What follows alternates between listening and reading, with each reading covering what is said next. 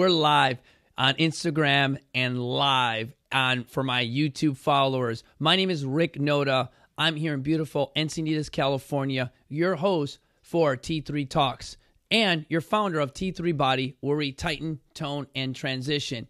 Just some of the busy work. If you go ahead and like this video, go ahead and hit that subscribe button there for me. And again, and always give me that thumbs up, all my YouTubers out there. Other thing is, go ahead and leave your comments of how we can make this podcast a little bit better. Topics that you want to talk about. Me and Esteban, when it talks about health and wellness and leadership, we're always looking for topics. And your input is why we put this together, you guys. Because you remember, we do always inspire to get a little bit better. A little bit more house cleaning is we have Potato Chip Mountain. Now, we interviewed him yesterday, and I got to tell you, he was talking some mad junk. To that real world, which is me. Don't let me beat you. Potato Chip was talking about, don't come unprepared. Make sure you're ready for it. What we've done is we have established two groups here, you guys. Everybody's invited. If you want to come out there, you'll look for my car. You'll see my car. It says, "Our motivation inspires you to be better." I've got an Instagram, T3 Body Encinitas on the side, and I'm right in Lake Poway's parking lot. You pay $10, you go in there. The first group will arrive at around 6 a.m. and we'll leave it around and precisely at 6:30, because that first group is a splash and go. They're already prepared. They're going to go up. Most of the people in that group are going to go up, go back down, take in a little bit of food, regroup. The 8 o'clock would have arrived by then, and then myself and some of my other wellness coordinators are going to then put a little bit more weight on ourselves, and then we're going to go up nice and easy. So wherever those athletes want to turn around, we come back. So it's for all levels. All individuals want to come. I think I may even take my dog again, because my wife said she loved taking the dog, Boots. She's our mascot. She enjoys that. Now, today's topic, again, is we're building on what I like to say is the journey here, where we tighten, tone, and transition. Now, some of the exercises that we do here when we're working out and tightening up the body, you guys, and today is Wednesdays here at T3 Body. And in Wednesdays, we do station work and interval work. But you guys, if we don't connect the two things or three things that what your coach or the scientist is trying to build, I create three phases. It's the durability phase, the capability phase, leading into the final, the agility phase. So durability is all about establishing the baselines. Capability is about establishing complexity off of that baseline. Agility is about putting it all together. So today, when we were doing our intervals, for 30 seconds at a time. But where does it transition into life? Here's the difference. In our studio, we have things are very close together, just like in your life. So in a picture where, like, for example, I have a punching bag that right next to it, I create a self wall.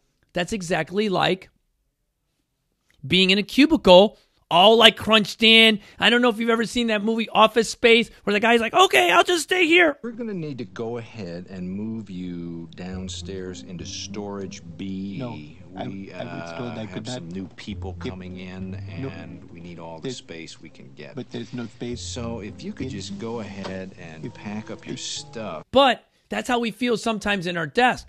So I'm transitioning how to do very quick exercises right next to your desk, right next to your bed, right next to your workstation. If you're in a warehouse of 10,000 square feet and the ceilings are epic, how is that really to what life is? When I lived in Chicago, when I've been to Japan, Thailand, Korea, hey, excuse me, can I move? So if we train in environments that allow for huge amounts of space, are we really using or transitioning into real life?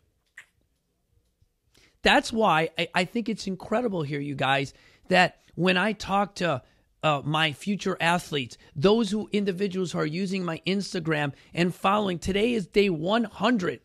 Day 100 that I've put on that Instagram about a workout that you can do. So those of you who are following him on YouTube and Instagram, go ahead and take advantage of that.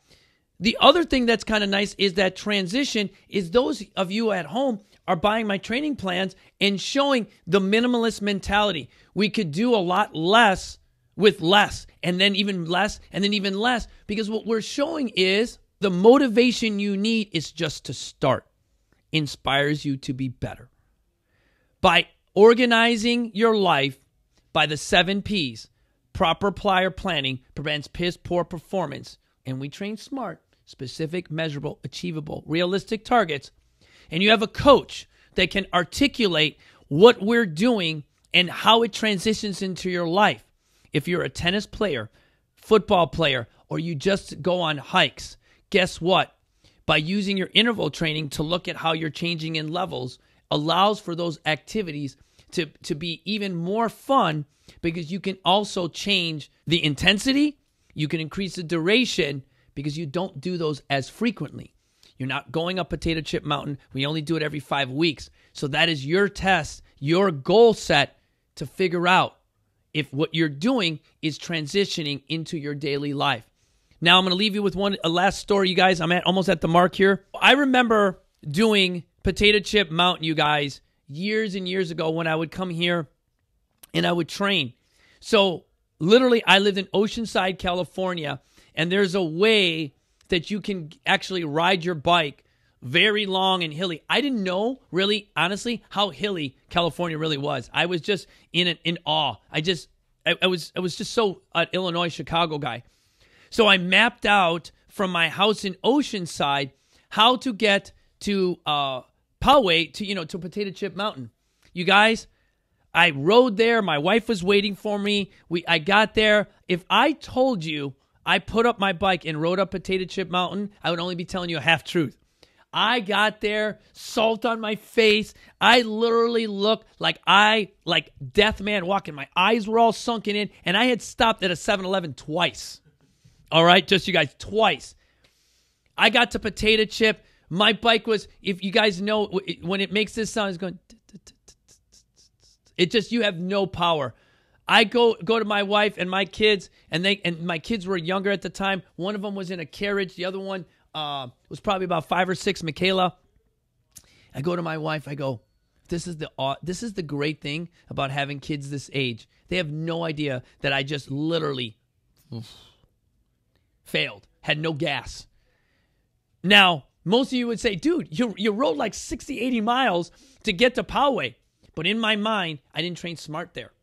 I didn't take enough food. I was unrealistic with my target to think at that time, it was just early in the season, that I could ride 60 miles and then go up Mount Winston and up and down. So again, I learned so much from failing. And you guys, that is something that I have to thank an athlete I trained years and years ago named Brady. Brady told me, he goes, dude, you ain't got to worry about it. You do everything right. Not really, you guys. Again, I say it all the time. I've failed more times than not. The other thing is, and I think it's kind of funny, you guys, as a minimalist, there's that saying that goes out there, you guys. It's not the size of the instrument, it's how you use it. As always, it's the heartbeat, Panic and Coffee. Our motivation will inspire you to be better. I'll see you guys tomorrow.